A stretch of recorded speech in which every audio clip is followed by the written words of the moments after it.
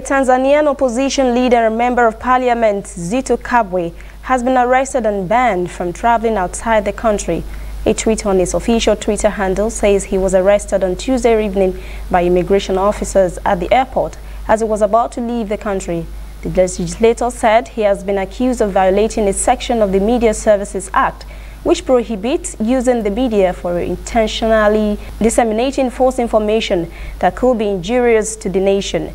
In April this year, East African Court of Justice declared several sections of the Tanzanian Media Services Act 2016, including Section 50 of the Media Services Act, to be in violation of the Treaty of the Establishment of the East African Community. The court said it encroached on the freedom of expression.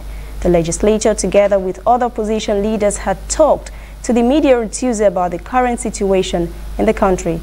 Kabwe is the leader of the Alliance for Change and Transparency and its only member of parliament.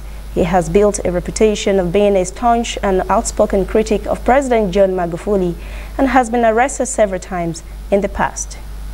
That's CNN News Brief. For details on these and other stories, visit our social media platforms and join the conversation on Twitter, Instagram and Facebook at CNN Africa TV.